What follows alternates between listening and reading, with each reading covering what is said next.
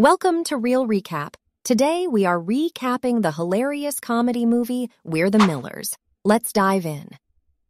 The movie revolves around a low-level marijuana dealer named David Clark, who is forced by his drug supplier, Brad Gurdlinger, to smuggle marijuana from Mexico to clear his debt.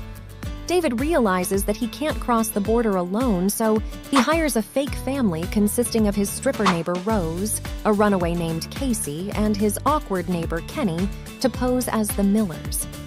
When the Millers reach the compound, they discover that they have to pick up 2 tons of marijuana, which is much more than they anticipated.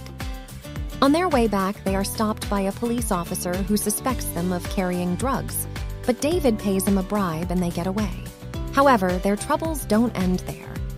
Due to the extra weight of the marijuana on the RV, one of the radiator hoses breaks down. The Millers encounter a family called the Fitzgeralds who help them tow their RV to a repair shop.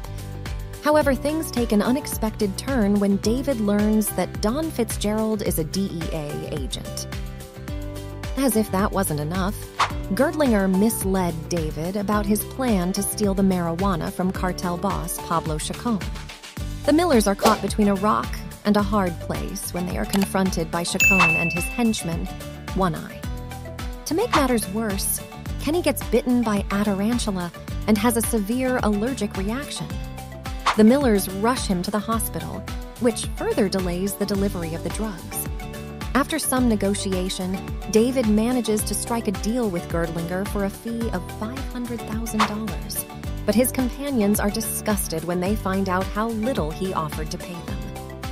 David leaves them at a local carnival, but soon regrets his decision and returns to beg them to come back with him.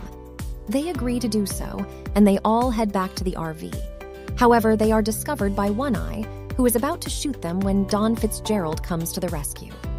Chacon then holds Melissa, the runaway, at gunpoint, but David and Kenny manage to subdue him. DEA agents eventually arrest Gurdlinger, and Don tells David that he has to stay in witness protection until the trial. The Millers are then seen living happily together as a found family, with marijuana plants growing in their backyard. And that's a wrap.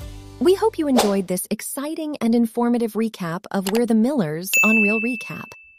Don't forget to like and subscribe to our channel for more exciting movie recaps.